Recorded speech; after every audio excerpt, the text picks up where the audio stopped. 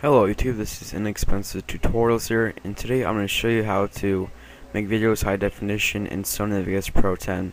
So the first thing you want to do is open up Sony Vegas Pro 10. Now once you open up Sony Vegas Pro 10, click the File tab and click Open. Now select the video that you want to edit and render.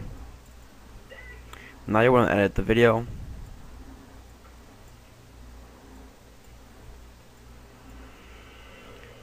Now the second thing you want to do is click Project Video Properties, which is Alt and Enter on the keyboard. If you press Alt and Enter on the keyboard, it's going to come up with Project Properties. Now once you're here, click the template, click the drop down arrow, and click HDV 720p 1280 by 720.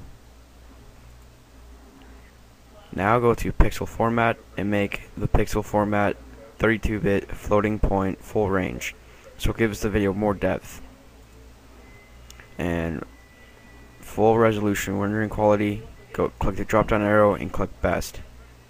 Now go to the audio tab, go to master bus mode, click stereo, and the sample rate is going to be the max 192,000, and select start all new projects with these settings. I want to check that and click apply and click OK.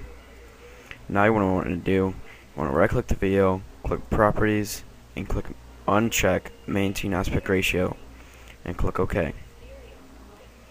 Now go to File tab and click render as.